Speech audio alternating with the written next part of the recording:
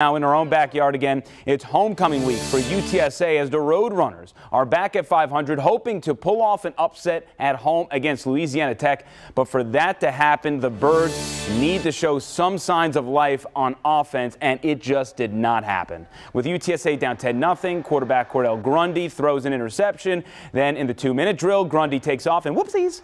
You're going to need that. The fumble cost the home team any chance at points. UTSA trailed 17-0 at the break. Second half, not much better. Defense getting its licking. Just a rough night at the Dome. UTSA loses 31-3, and this was Frank Wilson after the game discussing his decision to stick with Grundy at quarterback throughout the night. That position, like all others, is evaluated on a weekly basis. It had glimpses at times, but was inconsistent at times as well, but not just that position, others. So we'll take an overall look at our personnel